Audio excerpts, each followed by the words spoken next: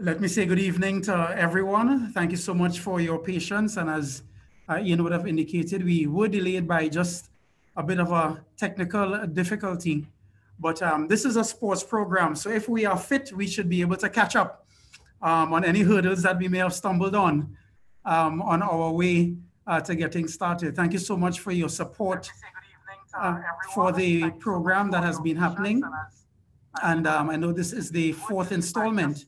And we're really, really happy to be able to spend this time together. Let me begin by introducing the distinguished panel. And I really do want to thank Dr. Ali for bringing some balance, because if you would have seen the flyer, there are a couple of lawyers. I'm not going to say anything about what I do, but there are a couple of lawyers there. So we really needed to have some balance. So we have Dr. Ali with us. Dr. Terry Ali currently serves as the chairman of the First Citizens Sports Foundation.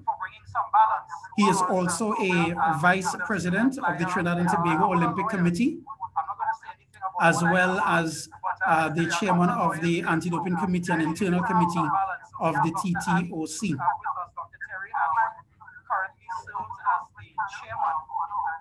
There's Christophe Braffet, sports lawyer, and Christophe would have done his master's degree in sports law at the De Montfort University in Leicester.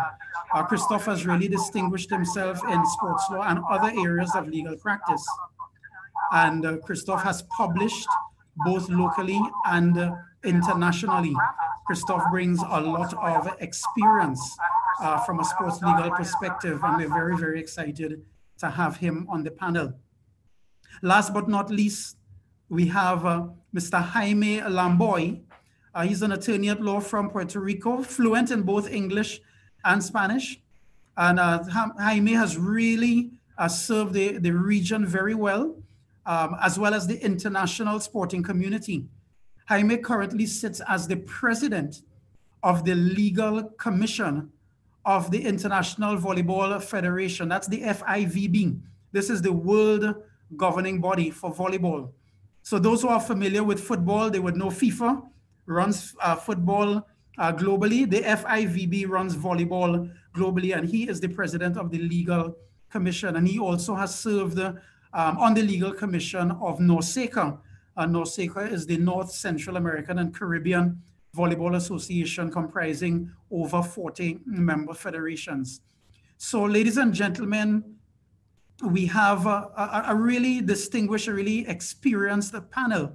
And tonight's discussion is sports law and drugs in sport. Now, we promised, with so many lawyers on this particular panel, we are not going to bog you down with lots of legal and technical terminology. We're going to try and keep it as down to earth and everyday as possible. All right. And we're going to have a really, really interesting discussion. Of course, as we draw closer to the end of the panel discussion, we welcome your questions and comments. And we will have Ms. Rahima Cox, who will be the one moderating the chat, the live chat on YouTube, to let us know exactly what types of questions are coming in. So I want to follow in the footsteps of my good friend, Mushtaq Mohammed, who a couple seminars ago introduced the discussion with a brief PowerPoint presentation. So please follow with me as I share just a few slides that would really set the tone for the panel discussion, and hopefully it would generate some questions from you, our listening and viewing audience.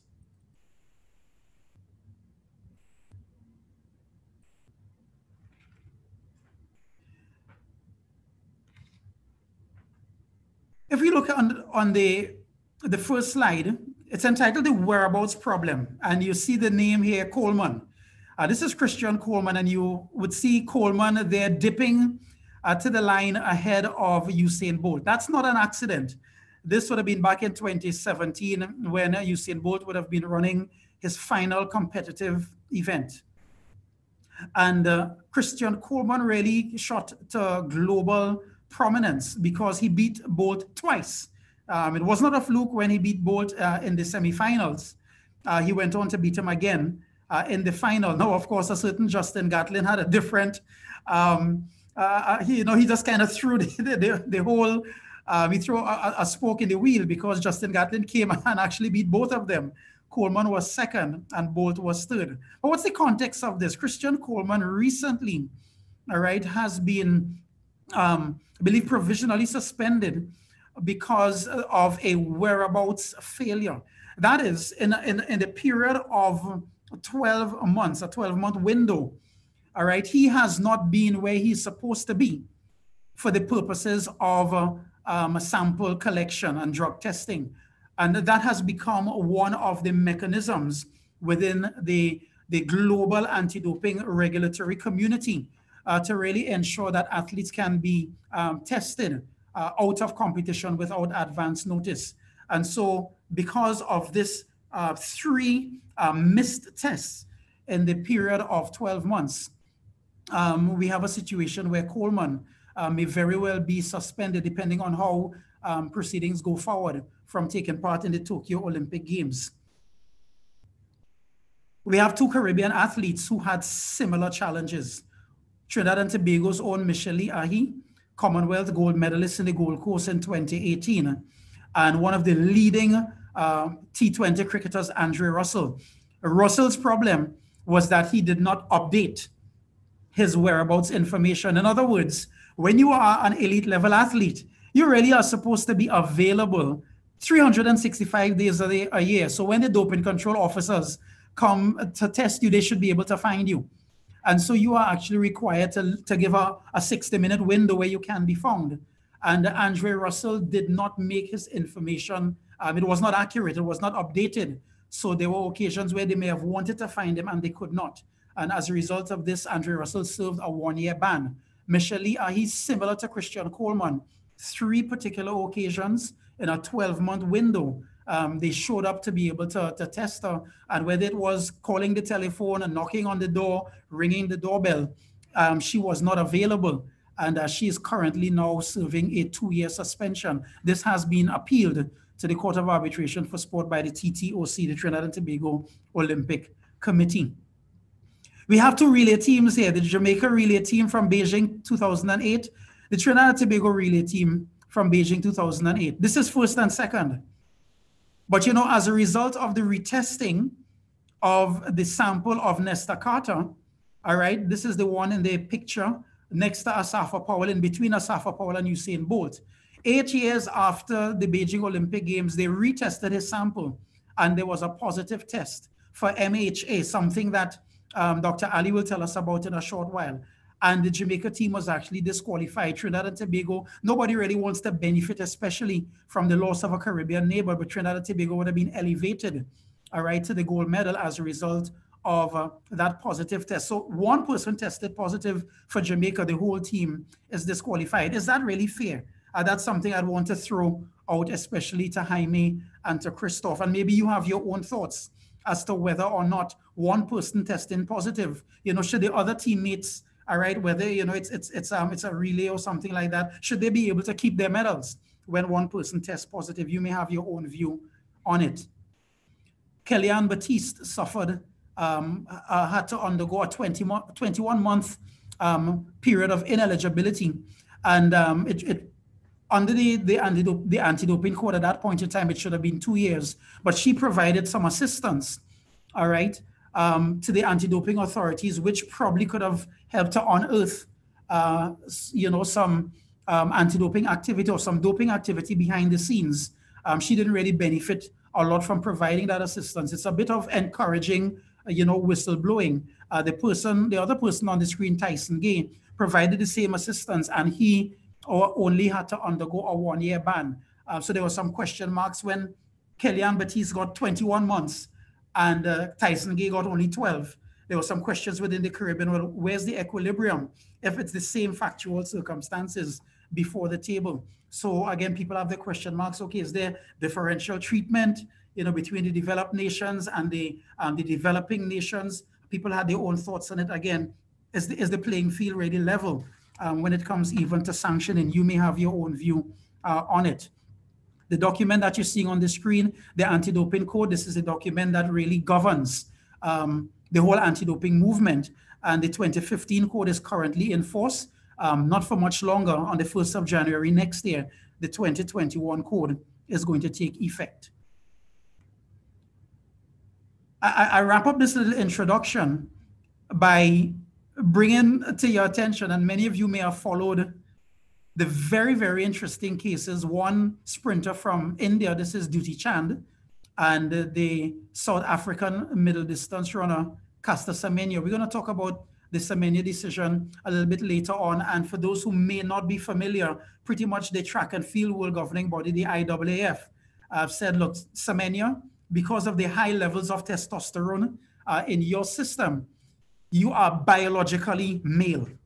So even though you are recognized legally as a female and you have identified yourself as female, according to your testosterone levels, you are biologically male.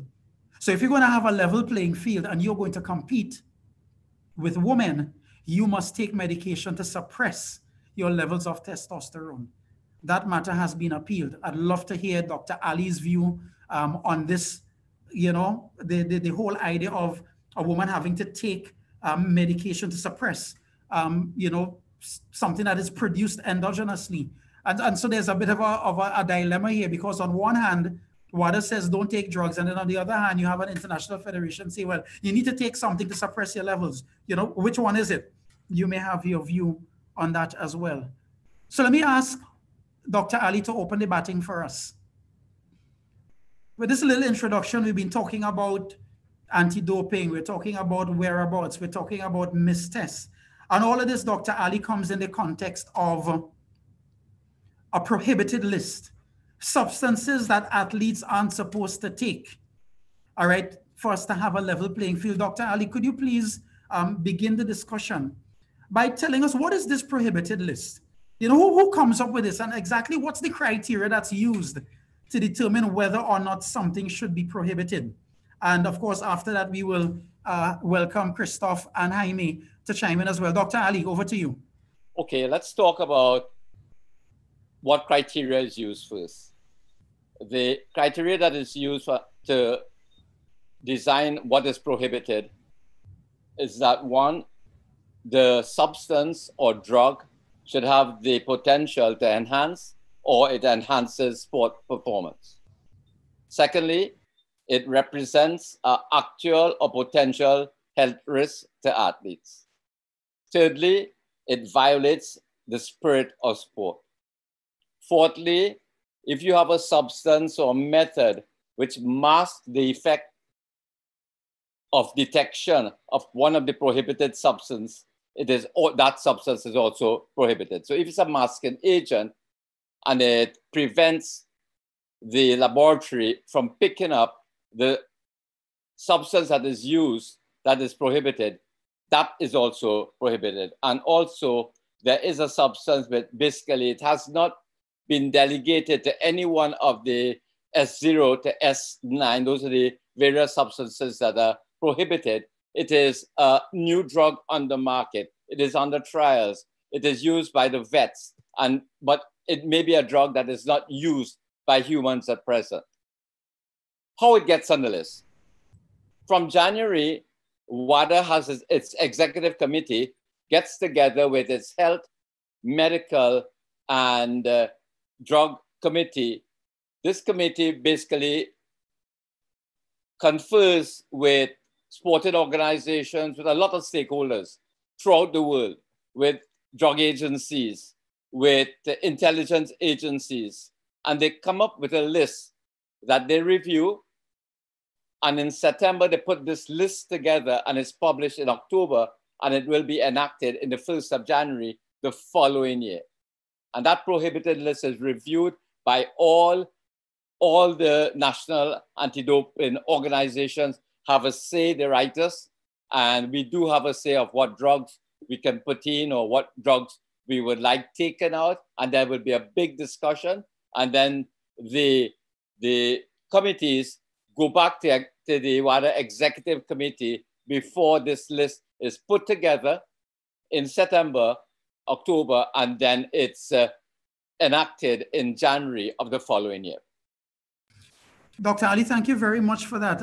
I want to use your opening comments to segue over to the Legal Minds. Jaime, if I can ask you to make a comment. Dr. Ali has helped us to understand how the prohibited list is put together, the entire process, and the fact that there's a 3-month window, I guess, for people to make themselves familiar.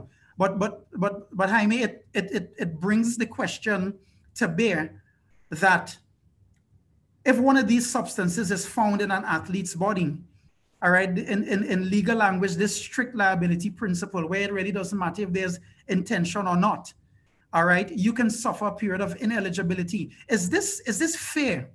All right, is it fair for an athlete to be completely innocent, but to have this prohibited substance in their system? It's not their fault, but then they can suffer a period of not being able to compete after working very hard. Is this something that needs to be revisited? Trick question in some way, because this is one of the main discussions, legal discussions regarding doping, is the strict liability principle.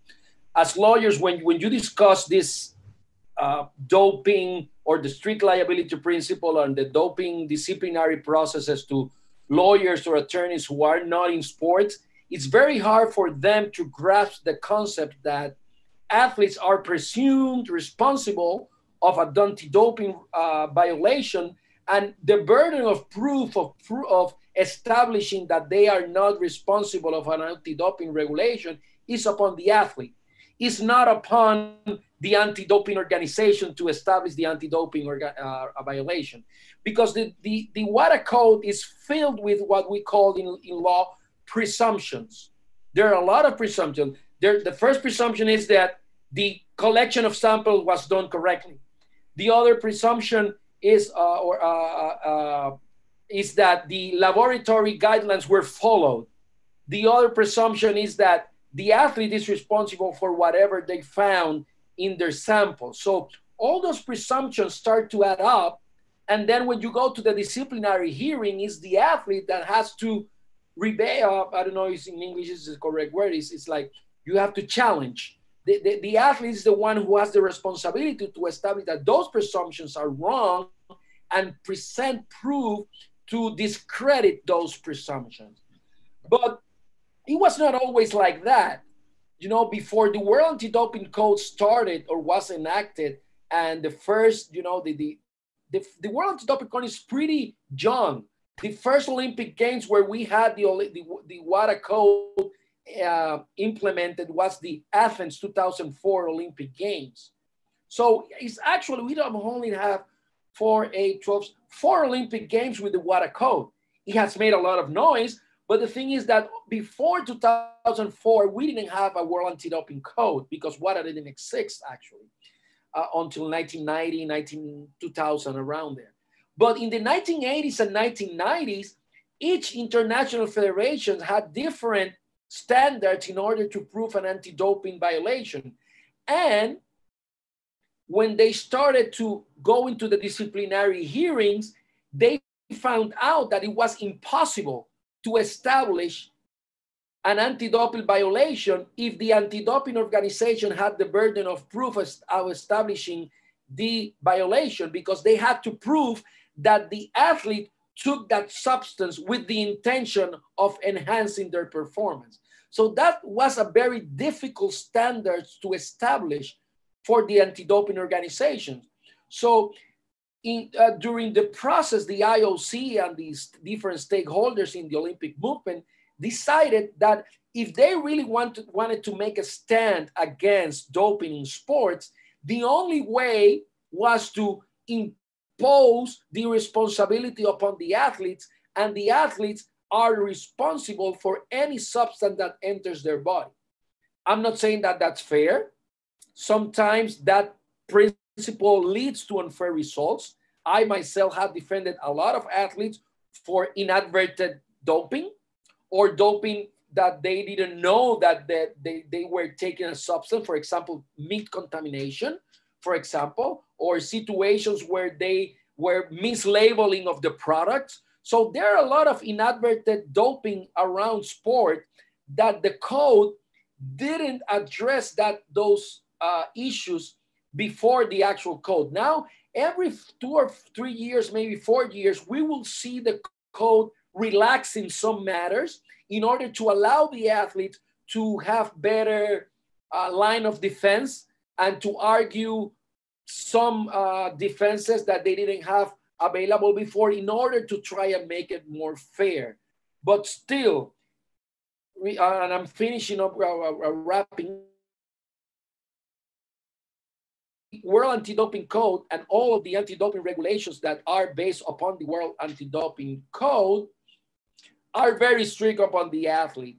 And the athlete has, when you take the balance, all of the burden is put upon the athlete. So one of the aspects that I always push for is that if you're going to be strict with the athlete in order to comply with the code, and the burden of proof is going to be so high upon the athlete, the burden is also has to be high upon the anti-doping organization to follow procedures. Because I've seen a lot of cases where they are very flexible with the anti-doping organization. They didn't follow this procedure, but it's okay. But they're very strict upon the athlete. So we still are on our way to find a proper balance. And this discussion is not closed. The World Anti-Doping Code is still young, only 16 years of being imposed. So we're going to keep on learning as long as cases keep on coming. Thank you very much, Jaime, just for giving that really, really detailed and very useful context of the one of the origin of the code, but also just the strict challenges that athletes face. Christoph, it really opens up the discussion. Sometimes people said, look, y'all want to have a level playing field. You see all of this stuff about prohibited lists that Dr. Ali spoke about and all of these, overlapping rights that Jaime spoke about. If you want a level playing field, just open the floodgates. Let everybody take drugs. That's another way to have a level playing field. What are your thoughts on that? Is that, and Dr. Ali, I'm going to throw that question back to you as well, maybe even from a health perspective. For those who say you want a level playing field, then just let everybody take drugs. That way it's level. Your thoughts on that, Christoph? Well, I think the thing is, right, when you're dealing with strict liability too as well, right? I mean, strict liability seems to be unfair to the athletes. And I'm going to play like a devil's advocate here too. But the absence of the strict liability is equally unfair if you think about it. For example, who are we going to blame? Are we going to blame the coaches?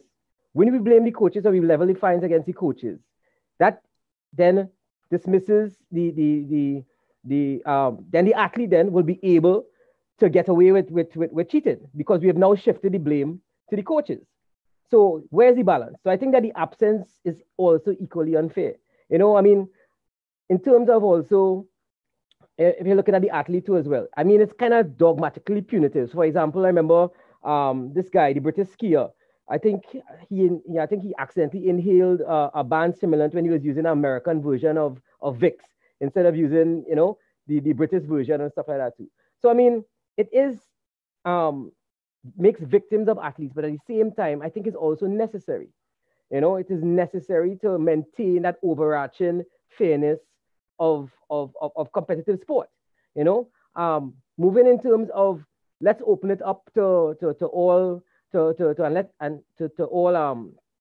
athletes. Let's just open it up and let everybody use drugs and stuff like that too. I mean, again, being devil's advocate for that and not saying that is recommend that all athletes take the drugs. The thing is that fairness, health of the athlete, spirit of the sport, all those different things, because technology has become so advanced now, taking into consideration the health of the athlete, there are drugs that an athlete can take and still maintain his health and are not dangerous to the body. I've heard arguments in terms of the spirit of the sport, if you allow athletes to take drugs, it demonizes the spirit of the sport. But I mean, think about it. Is biological manipulation would embody the human spirit? I think so. I mean, think about it. I mean, the way that we reason, the way that we judge stuff like that. For example, classical musicians, they commonly use, I think, beta blockers to reduce their stress so that the performance is even better. What is actually wrong with that in terms of a sport? Once it doesn't risk the health of the athlete, I mean, and it will also level the playing field. For example, genetically, Ian Thorpe, they say the reason why he's one of the best swimmers is because of his big feet, you know? So what is wrong with an athlete now leveling the playing field by taking performance drugs to be able to reach to the standard of an Ian Thorpe swimmer because he doesn't have big feet, you know? So I think it's twofold. You have to balance it out. In terms of strict liability, you have to couch I think what is too discretionary in my view, you know, in some instances. You either have to have a balance of the regulations, you have to have a certain balance of regulation so that it addresses both fronts. It addresses, yes, the onus is on the athletes, but the onus is also on the coaches too as well. You know, balance that. For example, I remember the East German swim team, when they were competing, they were forced to take the drugs. Why are we blaming the athletes? They were forced to take the drugs. And I think they ended up suing the German government. Yeah, you know? Yeah. So that is my position. I mean, the main thing is that, yes, it is unfair to athletes, but I think the absence is also equally unfair. Yeah.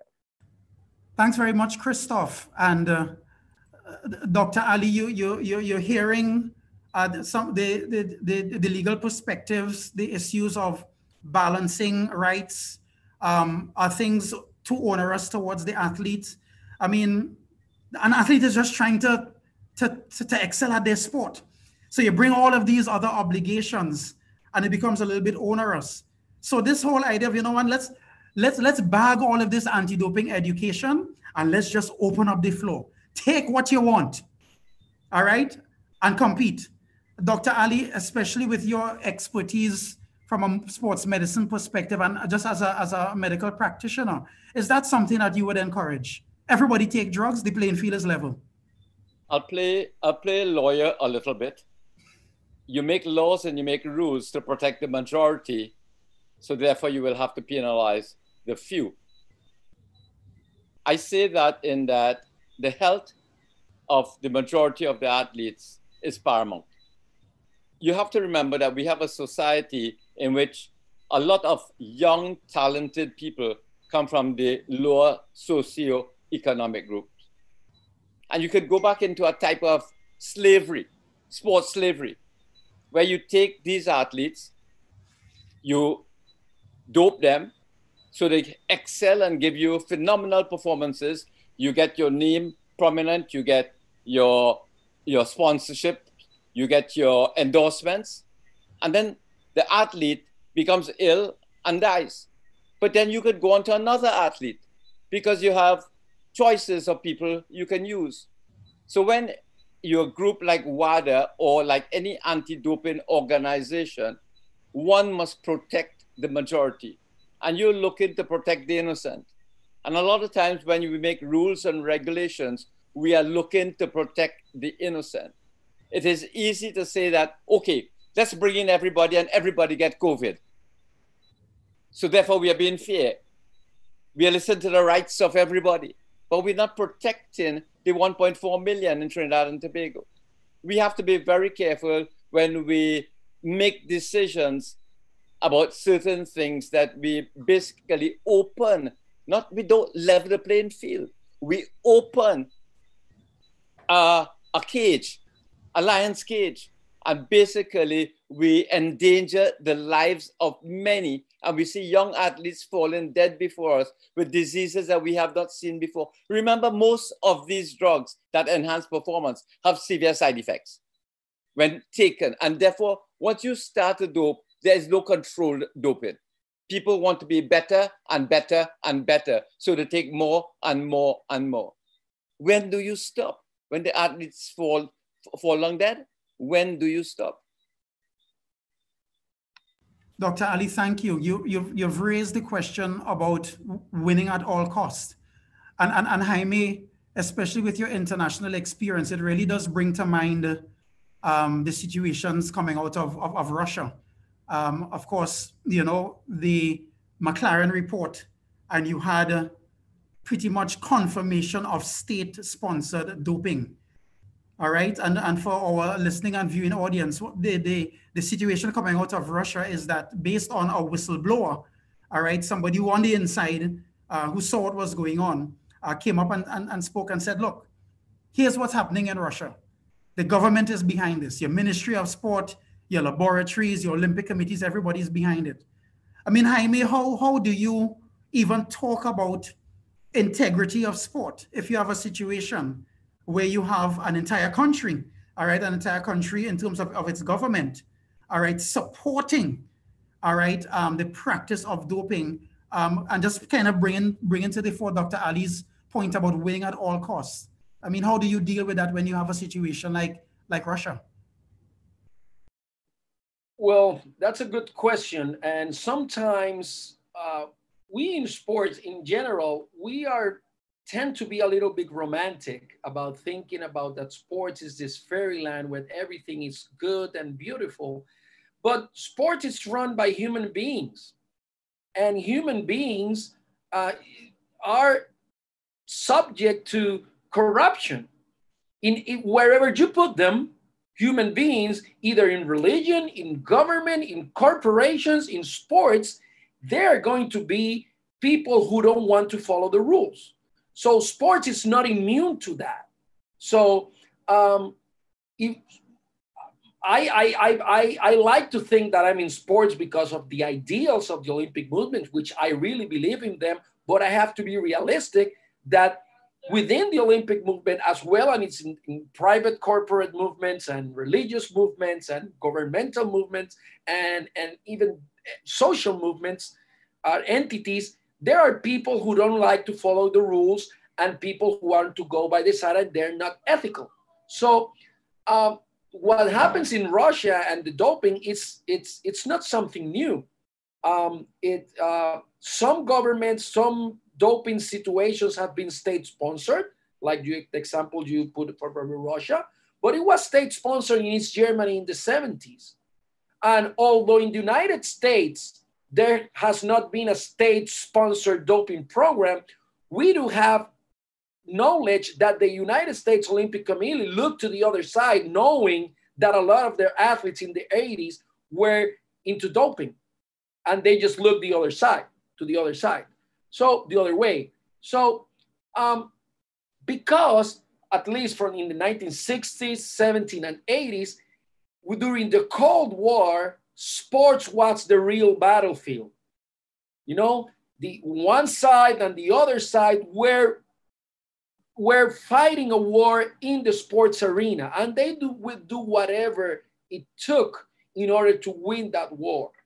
And in a country like Russia, for example, winning in sport is part of showing the dominancy of the country. And in a lot of countries, it's like that. Whatever you do in sports, it shows how powerful your country is.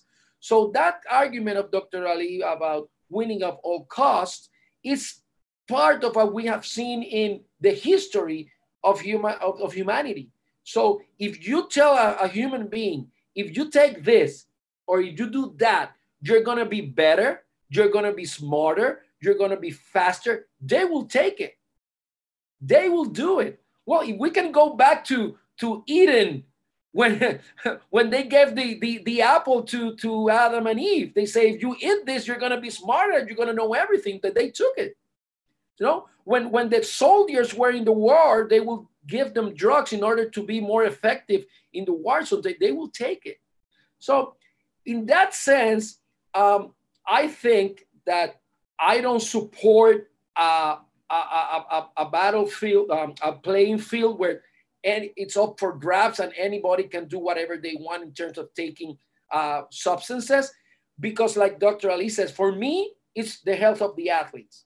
The health of the athletes should be the first concern. But my big criticism to WADA is that their campaigns are always directed toward cheaters and fair play. And they always direct their campaign saying, whoever gives an adverse analytical result is a cheater. And that's not true every time. And that's not true every time. There are a lot of people who are being suspended because of violations, which under the rules they should be suspended, but they're not cheaters.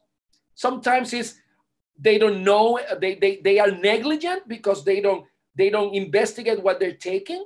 But instead of doing a campaign of saying that you're a cheater, you're a cheater, you're a cheater, I think that the campaign should, or the money of those educational campaigns should go through giving the athletes the knowledge to saying this is bad for your health. You can die from this, or you can have serious health complications when you retire. You are giving up years of your life in order for the short-time glory of an Olympic Games, but you are going to have complications in the future. I don't think WADA stresses that enough, because they are concentrating on trying to make athletes who are suspended or that engage in an adverse analytical result as cheaters. And I think that if you switch that, if you go through the base of the athletes and the young athlete and saying this is bad for your health and this is bad for you, we can do much better than just saying that you're a cheater, because cheaters win. Cheaters win. That's why they cheat, because they want to win. So nobody wants to be a loser. So, okay, if I have to cheat in order to win an Olympic gold medal, what's the risk? Maybe they get me, but maybe they catch me, maybe they don't. Well, Lance Armstrong never gave an adverse analytical result in his life. If it wasn't for a whistleblower, he would still have his 7 Tour de France titles. So those are the things that we have to think about, in my opinion.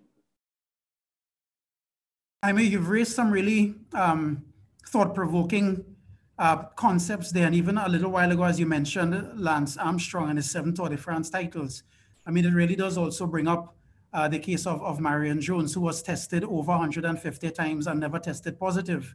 It's only as a result of lying to, I believe it was a federal jury, that she actually served a 6-month suspension. So it's really interesting. You can actually have top-level athletes who are able to disguise these positive tests. And, you know, one of the things you spoke about are the incentives or the disincentives, you know, for cheating. And Christophe, I just want to bring in maybe a Caribbean context here. How much does a Caribbean culture prevent an athlete who might be thinking, boy, I tired coming forth, you know, I want to get on that podium, so I feel I'm going to take something, but you know what? Boy, there's Trinidad, you know, there's Barbados, boy, I can't handle that shame. You know what I mean? Trinidad and Tobago, boy, this is a country that is big on picong. All right, Jaime, picong is a form of maybe poking fun at you in a very creative way. That's the language that we use in Trinidad and Tobago. Christophe, does our culture become a major disincentive for an athlete who might be tempted to cheat and just thinking, boy, as somebody said before, boy, I had to walk down Frederick Street. Yes, I want nobody pointing fingers at me. How much of a factor is the culture? I think it's a very huge factor actually too, because as you well know, I mean, Trinidad society is very small. I mean, we all know each other, you know? So I think that acts also as a deterrent, you know, in terms of impropriety, in terms of taking drugs and stuff like that too as well. Because I mean, the person next door, but say, well, that man on drugs, boy, wow, you know, that you know, that kind of thing. So and plus our families are very intertwined too as well. So you know, so when you see an athlete taking drugs, you can't walk down, like I said, Frederick Street and then, but wait, that man on drugs, boy. And then Trinidadians love to label. So culture is a big part of it too, as a disincentive, you know. We label you. And once we label you as a so-called a cheater or someone who uses drugs, that's it. And then it affects also your sponsorships, because endorsement contracts too as well. You know, it's a very small pool. So for example, we'll have, I don't want to call any names of any companies, but we have a lot of companies who sponsor athletes. Once you get labeled as a cheat, that then now deminimizes and your opportunity to earn too as well, outside of just running sport. So I think our culture, because of the size, is phenomenal in terms of a deterrent. Thanks very much for those perspectives, Christophe.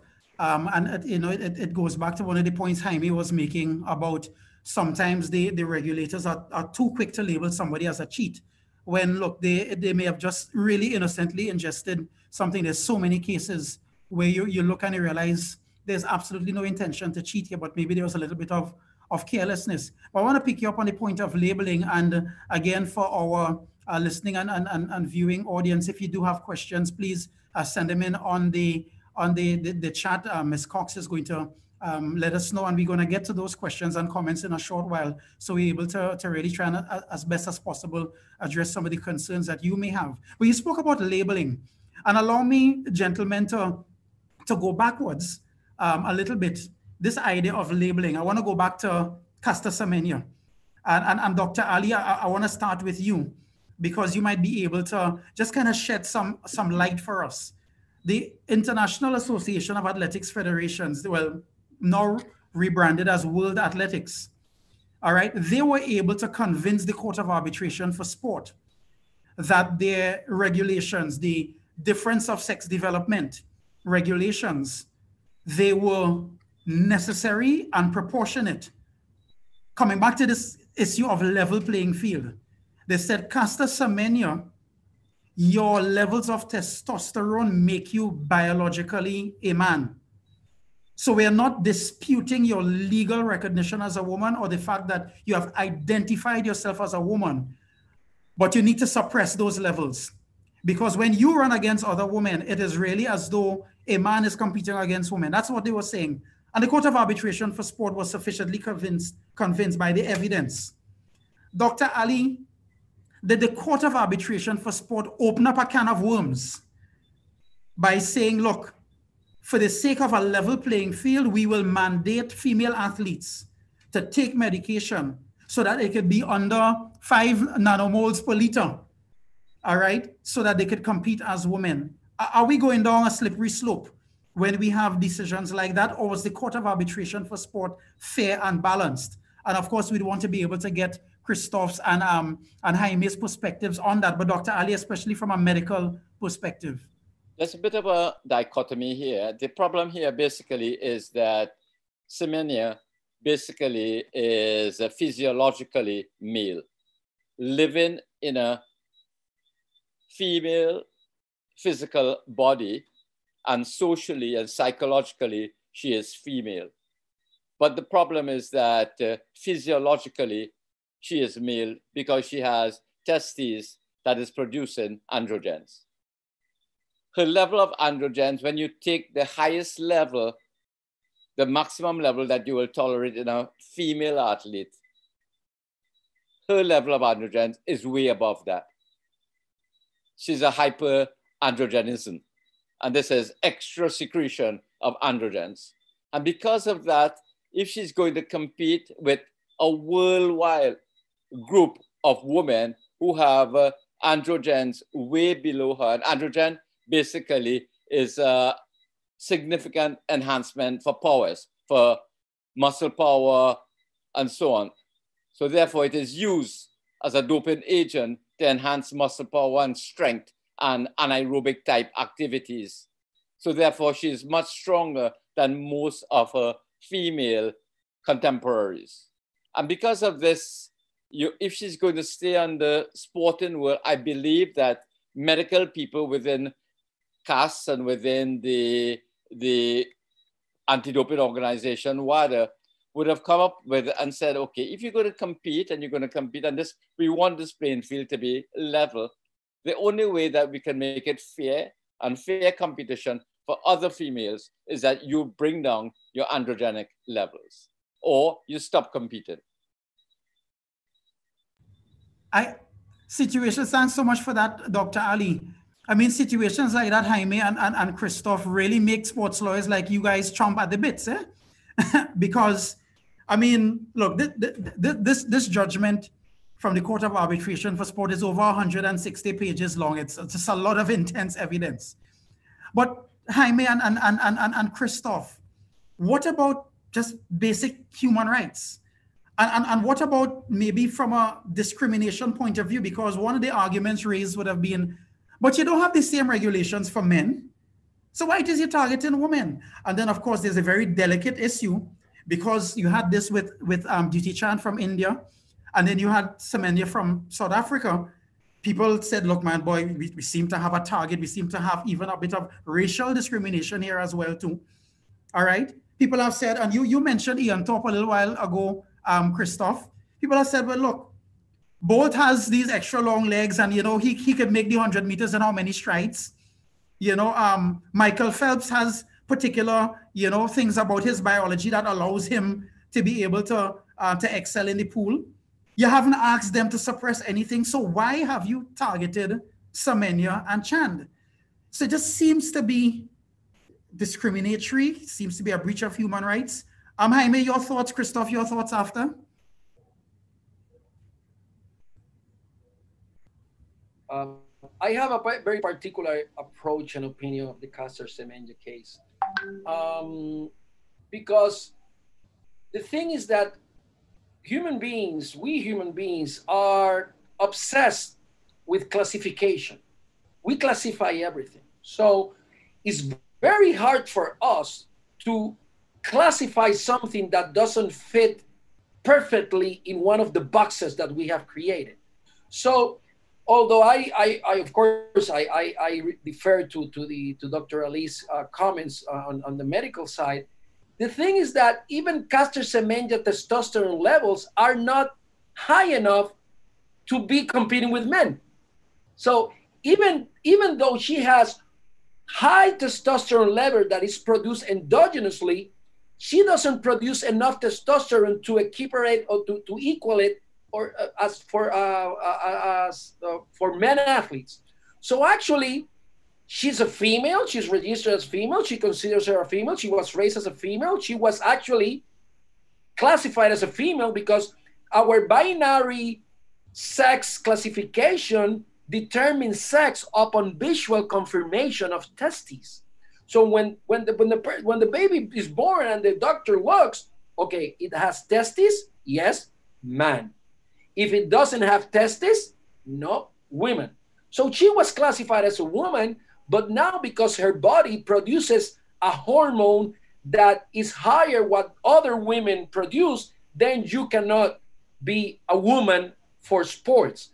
But she doesn't have enough testosterone in order to compete equally with men either. So where do we put Caster Semenya? Where do we put Dodi Chand? So that started to think that the World Athletics regulations and the confirmation by the CAS is establishing that in order to compete with women, it is irrelevant whether you have testes or not. What is important is your testosterone level. So what if I have testes and I undergo a suppression and I'm a transgender athlete, and then I undergo my sex reclassification and I suppress my testosterone levels in order to be under 5 nanometers. I don't know, it's 5 nanometers by mole. I don't know the nanomoles by meter. I don't know the terms. But under the threshold that World Athletics has established, then should I be able to compete with women? Because the World Athletics already says that the criteria to compete with women actually doesn't. It's irrelevant if you have testes or not. The important thing is that your testosterone level is below this threshold. So they change the criteria. So that's the difficult thing I have with the Caster Semenya case. She has appealed to the Swiss Supreme Court in human rights grounds. From the Court of Arbitration for Sport, you cannot appeal everything to the Swiss Federal Court. You can only appeal in very particular arguments, and one of them is public order and human rights. And even if she doesn't win at the Swiss Federal Court, she still can go to the European Court of Human Rights and the European Court of Justice, because World Athletics is based in Luxembourg. Luxembourg is part of the European Union. World Athletic is not in Switzerland. Switzerland is not part of the European Union. So in terms of politics and law, she still has some resources within the European Union to challenge the case. So in order to wrap it up, the Caster Semenya case opens a can of worms, yes. Not only because of the particular case of Caster Semenya, because we have established a new criteria in order to compete in the women's classification, and we have opened a door in regard to transgender athletes, which is not a doping issue. Caster Semenya is not a transgender athlete, but it opens up the discussion for transgender athletes to try to compete as women, men, transgender women, which are men who transpose to women, to compete with women as long as they have enough, they don't have they don't meet the threshold of testosterone. So it's up for grabs right now. We are navigating in uncharted waters right now. So we have to see what happens. Jaime, thanks so much for those comments. Christoph, I mean, so many issues raised with Semenya. It's scientific, it's legal, it's ethical, it's human rights. And with Semenya, it's human rights for me. This is a human rights issue for me. You know, you are now trying to tell someone that they cannot compete, which is a right in itself. What about my right to compete? What about my right to compete, which overall WADA is saying the overarching principle is one, fairness, health of the athlete, and your right to compete. They have now said that because you have a certain elevated testosterone level, which matter of factly is something genetically normal, but just abnormal in terms of particular individual human beings, you are now telling them that you cannot compete because you have a certain level of testosterone. That is a human rights issue in itself. So it's going to be very interesting to see that even if she loses at CAS, that she may very well have a hearing and win going to the human rights body, the human rights body. You know, so it's very interesting to see. But to me, it's more of a human rights issue. Thanks, Christoph. And for our viewers, you may have heard the panelists referring to CAS. CAS, that's the Court of Arbitration for Sport. This is pretty much your highest sports court globally.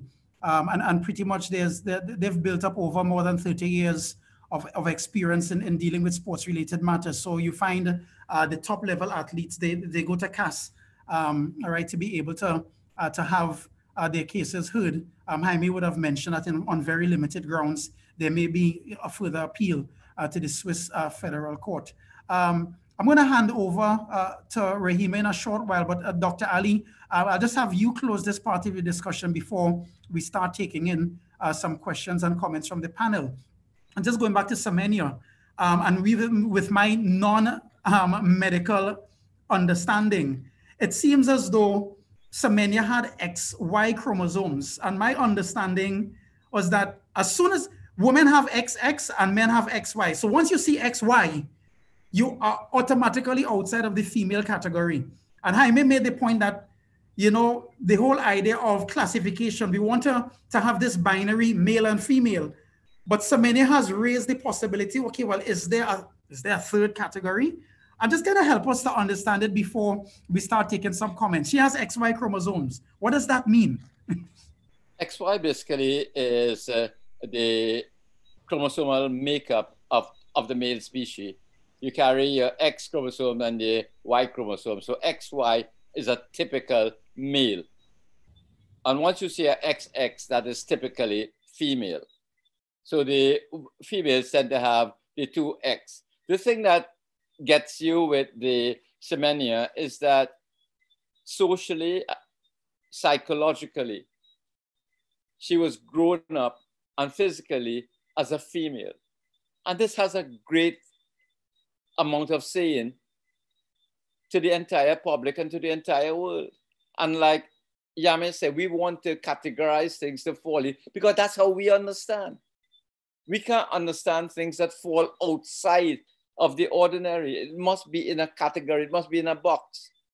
Semenya makes us think outside the box.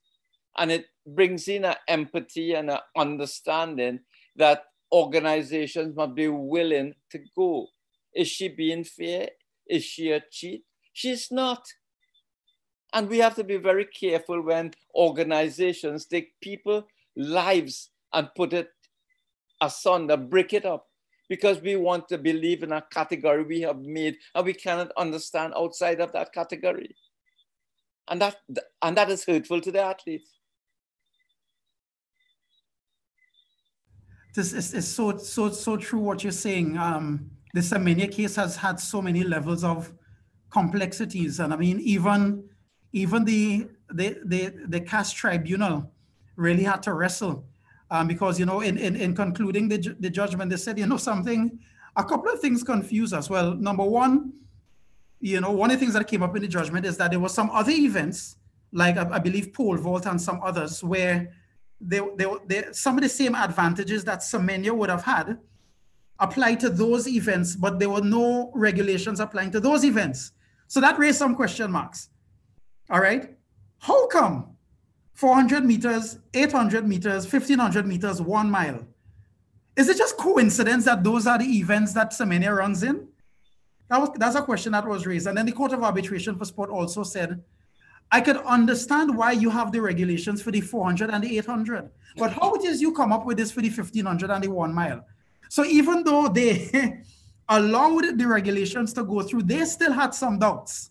So it seems as though this matter is far from finished. And even as Jaime reminded us, there seem to be some other avenues that Semenya, I think she's going to go the full distance, no pun intended. As a middle distance runner, I think she's going to go the full distance in terms of, and maybe for her, she may just want to make a point.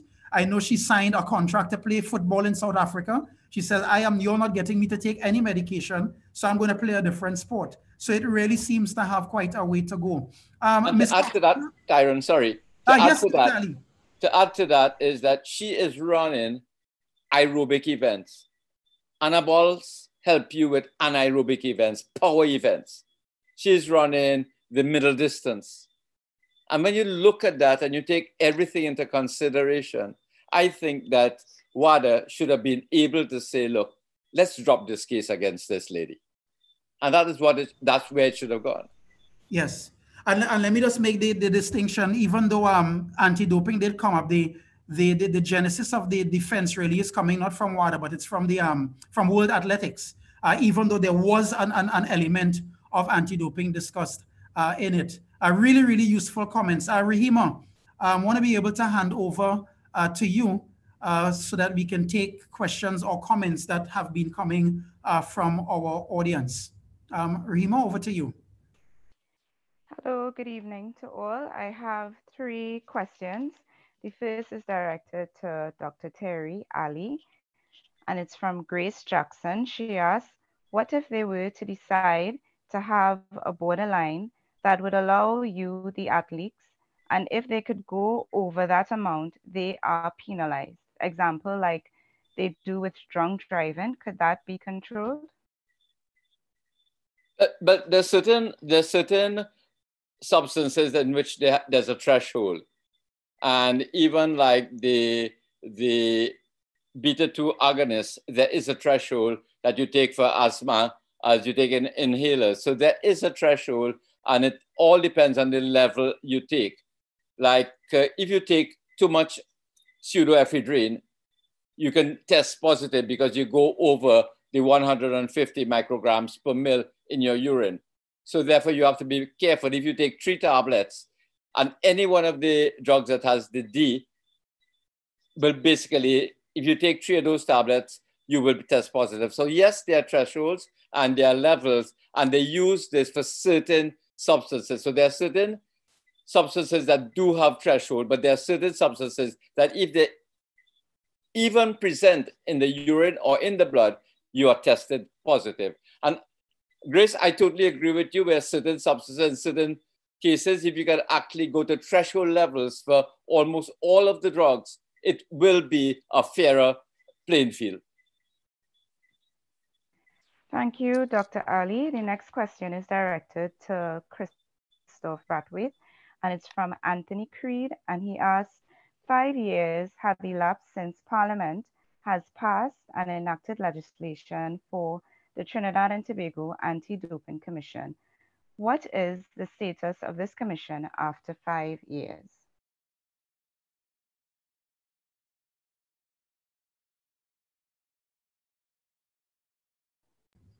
Yes, that question was directed to Christoph Brathwaite. Yeah. Yes. Yeah. Do you need Ms. Cox to repeat the question? Yes, please. Yes, go ahead. Yes. Sure. The question is from Anthony Creed, and he asks, 5 years have elapsed since Parliament has passed and enacted legislation for the Trinidad and Tobago Anti-Doping Commission. What is the status of this commission after 5 years? Right. Good question, Anthony. This is more of a political question than a sport question. So because it has lapsed, it's going to have to restart. And depending on government legislation and their provisions, for example, it's going to take the route of a normal government bill. So you're going to have the white paper, you're going to have the green paper, and it's basically a government, but it's basically government in charge of bringing back to life this particular piece of legislation or the commission.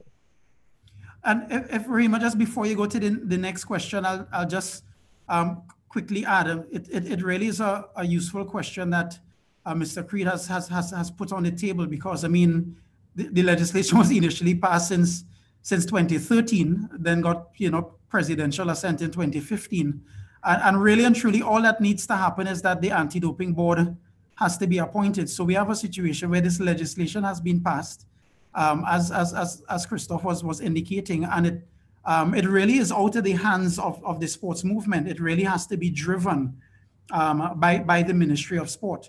The useful thing about the composition of the anti-doping board is that different professional bodies, all right, would have recommended people to sit on the board. So it was really good from the viewpoint of it was not political appointments.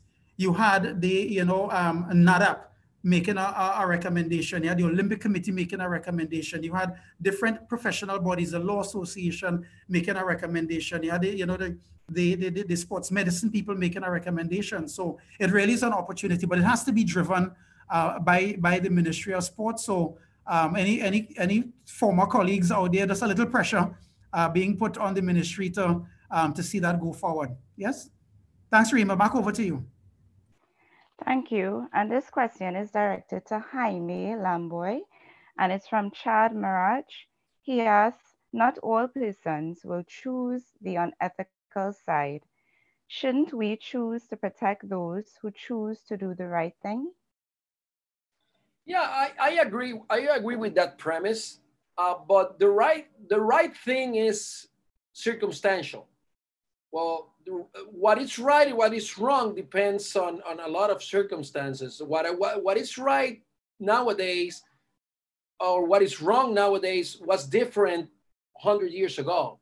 So ethics, I don't like the ethical issue angle in terms of doping. I prefer the health one because, like I said, WADA has overplayed the ethical card, and that has meant for every athlete who has engaged in an anti-doping evaluation to be a cheater. And I don't think that, well, experience has shown us that that has not been enough. People keep doping. People keep doing it. Keep people still saying, I'm able to take the risk of cheating in order to have the glory. I remember an advertising in the 80s. Maybe some of you will remember, at least it was I don't live in the States, but I saw it in the States, that it says, they would put a pan in a frying pan, and they say, this is your brain. And then they would put an egg and a frying egg in the pan, and this is your brain on drugs. So that was dramatic for me. I say, my brain will fry.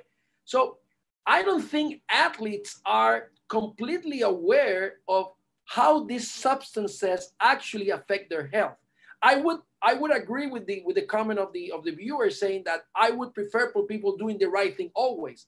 But if you go back, that's not the experience that we have with human beings. They don't choose the right things always. So we must find another angle in order to make them understand that taking these substances are not good for them, not only because it's against the ethical standards of fair play, but particularly because it's bad for their health. And in order to get to that podium and get those substances in their body, they will suffer the consequences after they retire. And I think that would be more dramatic for the athletes to understand, particularly young ones who are may be impressed with graphical representation, just like the ones I just explained, and play the ethical cards alongside with the health one, not the other way around. I have a few more questions that just came in. And the first is from Ian Trinidad, and this is directed to both Christoph Brathwaite and Jaime Lamboy. And he asks, is it fair to ban all athletes in a relay team because one has tested positive for drugs?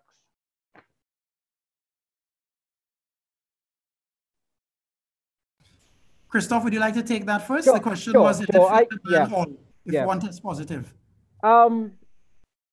It is my opinion, and I say it is my opinion because you remember the nature of a relay race. You can't run a relay by yourself. That's basically it. So logically speaking and rationally speaking, and it's reasonable to say that all should be banned. Because if you give different lengths, if a person is enhanced and he runs his leg faster than anybody else, then you get a clear advantage. And that is what happens. So in a relay, basically, it's a team sport. So if one has an advantage and he hands off the baton 5 seconds or 3 seconds faster than the other person, the likelihood of that person who has the advantage winning is greater. So in the end, it is my opinion that yes, in a nutshell, yes, all should be banned.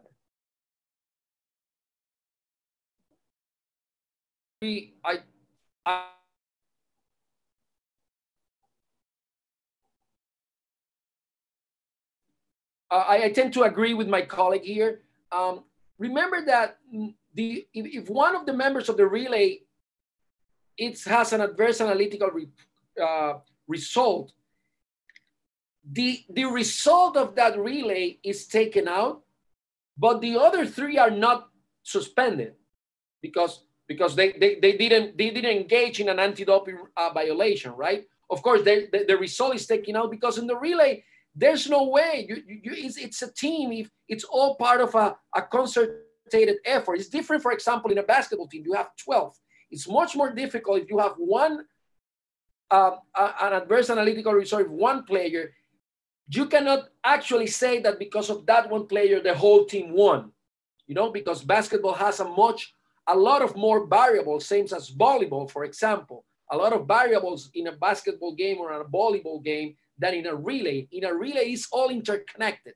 If one messes it up, the relay is gone. So I know it's hard, but I don't see any other way of handling an anti-doping violation from one member of the relay and not disqualify, take out the result from the whole team. It's like, for example, it happens.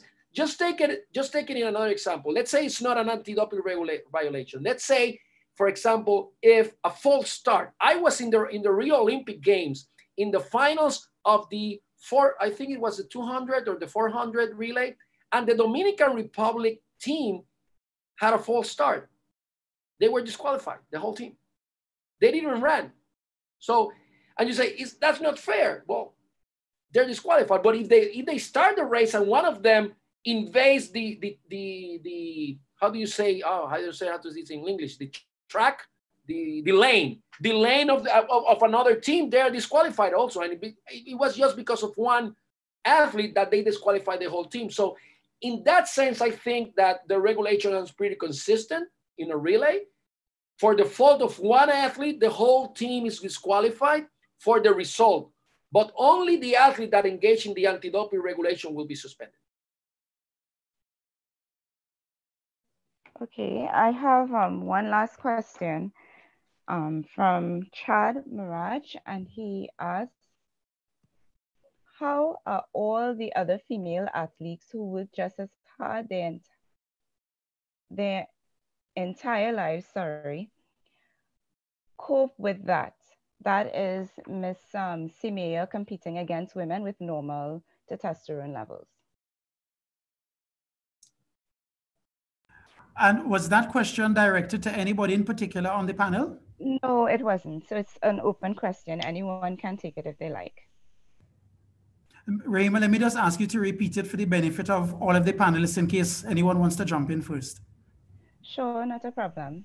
The question is from Chad Mirage, and he asks, how are all the other female athletes who work just as hard their entire lives cope with that they will never be able to win against Miss Semenya? And he also asks as well, Miss Semenya competing against women with normal testosterone levels, where she wins every time. What is the competition in sport? Sorry, where is the competition in sport? I have something to say if you allow me. I disagree with the premise. Caster Semenya doesn't win every time. So that's the premise. It's not correct. She's very highly competitive. She has won a lot of times, but she has not won every race she has ever ran against women. She has lost races. She has been first, she has been second, she has been fourth.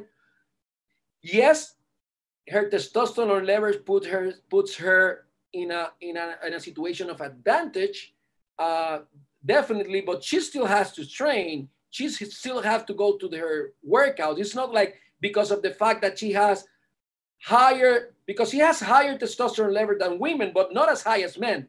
So that's true that she may have higher testosterone level than women, but she still has to go to train. She has to go to the gym. She has to go to the track and train every day and eat well in order to be able to compete.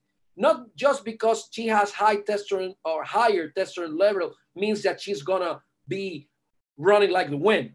But at the same time, you're gonna say, well, so the answer is not let her compete at all. You know, hyperandrogenism is, and the doctor can correct me here, with all these scientific advances, it's more common than you think. Particularly in Southeast, in India and African countries, there are more hyperandrogenic women than we think they are. Maybe not all of them are in sports, but hyperandrogenism is not that uncommon on the world. So some people I have read maybe this is far-fetched, but some people might be saying this might be some genetical variance in human beings that we in the next 10, 20, 30 years, we might see it more often in women that we see it today, and definitely more often than we saw it in the beginning of the 20th century. Thank you very much, Jaime. Dr. Ali, your comments on that?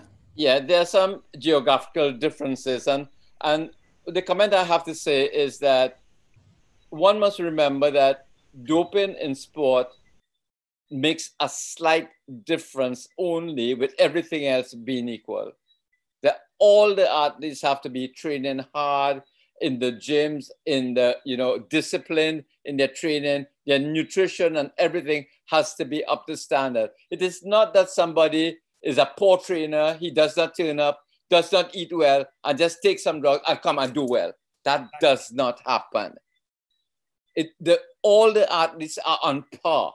They are training hard, and the drugs or the the slightly elevated testosterone level will make that slight difference. But remember that she is running middle distance. In middle distance running, a lot of this power is negated. Most of this power is used in shorter distances. So, one has to be very careful as we judge along the way. And I think WADA and a lot of the people, the scientists, are now rethinking the ideas. I think Semenya is a great case, to study, and it will make a difference moving forward with a lot of the athletes. Thanks, Dr. Ali. Christophe, final word to you as we wrap up, and I'm going to pass the baton over to Ian to close us off. Christophe, final word to you. Yeah, sure. And this is the thing. The question is as Jaime was saying, is kind of imbalanced too, because a higher testosterone level doesn't make you a complete athlete. There are other characteristics that make you a complete athlete. And as the good doctor said, training, etc. also mental capacity, strategy. All these different things make you the better athlete. So there's no imbalance for the other female athletes. What if someone, what if Semenya didn't train or had a bad day and she's not mentally prepared for the race? She may fail the race. She may not win. But another athlete with a lower testosterone level has the correct strategy, has the correct timing, and has the mental capacity to win this race, will win. So there's no real imbalance. Thanks very much, Christophe, for those comments. And thanks to the viewing audience for sending in your questions and for your participation.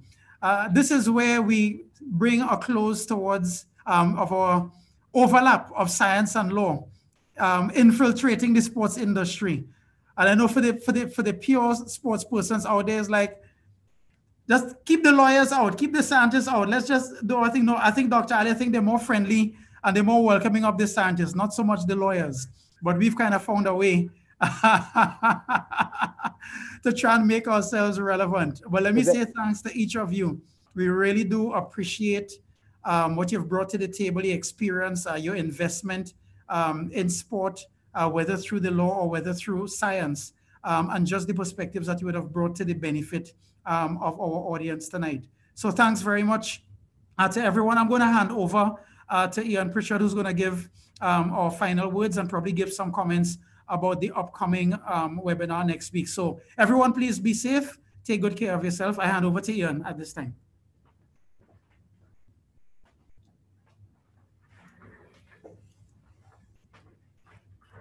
Thank you very much, Tyrone. And allow me to say thanks to our distinguished panel. Christophe, thank you very much for gracing us with your presence. Jaime, all the way from Puerto Rico, welcome and thank you very much. And Dr. Ali, of course, as per usual, your experience and knowledge in the sport industry in terms of drugs and law, where sport is concerned, has been tremendous, and your education tonight has brought us to a point of greater knowledge in that regard. I want to thank all the participants who tuned in on the YouTube platform. Thank you for joining with us this evening. This was very interesting. And to our moderator, Tyrone, excellent as usual. Thank you. UTT has been very gracious. And we thank you very much for gracing us with your presence and sharing with us your wide knowledge in terms of sport law. To the participants, please sign on next week. It's going to be hot.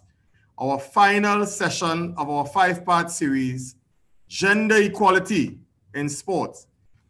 We have been accused, and rightly so, of having mostly male representation on our panels. Today we had a full male panel. Last time, and we have been told, it seems that we are having women as tokens on our panel discussions. Next week, it's going to be fiery. The women are going to be out in their large numbers. Our panelists include Bridget Adams, Hall of Famer and Caribbean netball captain. We also have Miss Alina Edwards, 12-time national table tennis champion. Miss Ria Ramnarine, top boxer in Trinidad and Tobago. We'll also have with us our Jamaican friend, my good friend of Jamaica, Grace Jackson, will be joining us on the panel as well next week. And it will be moderated by none other than West Indian cricketer Stacey Ann King.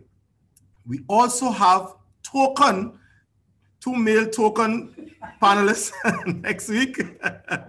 And they are none other than the President of the Trinidad and Tobago Olympic Committee, Mr. Brian Lewis, who's an advocate for gender equality, and Mr. Imran Jan, who is the assistant coach of the TKR and also a past West Indian youth player and Trinidad and Tobago national player.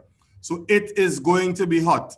How are those two men going to fare with that panel of women and that moderator who is independent, who is knowledgeable about women in sport, all these women who have pushed through to ensure that women have their rightful place in sport. So you don't want to miss it. Tune in next week, Thursday, our final panel discussion, Gender Equality in Sport. Thank you very much, everyone, and have a wonderful evening. May God continue to bless us all. Thank you very much, Ian. Okay, bye. Thanks a lot. Yami. Yami. Christoph. Yes, keep in good night. contact. Tyron, Yes, good night. Take care, Dr. Ali. Keep safe. Yeah.